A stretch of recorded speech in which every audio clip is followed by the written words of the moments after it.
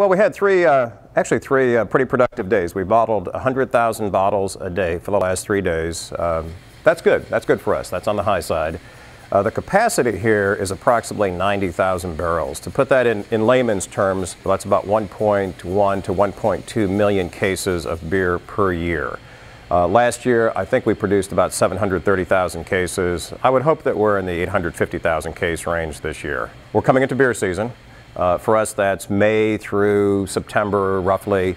Of course, we're beefing up inventories, working closely with our wholesalers to get more beer into the market. There's seasonality to the beer business, especially for a small brewery like us. One reason is, one of the things we hope for, of course, is great weather in April and May so that the bar patios open. That's extra capacity for the bars. People love to sit outside. Beer is refreshing compared to some of the spirits and wines. So it's just beer season for us in terms of patios. And then, of course, you have the backyard barbecues, the summer picnics, and beer is just a naturally refreshing drink for that summer season. So the warm season tends to, we tend to call that the beer season, the summer season. Really, our focus is the Mid-Atlantic region. Frederick is home for us.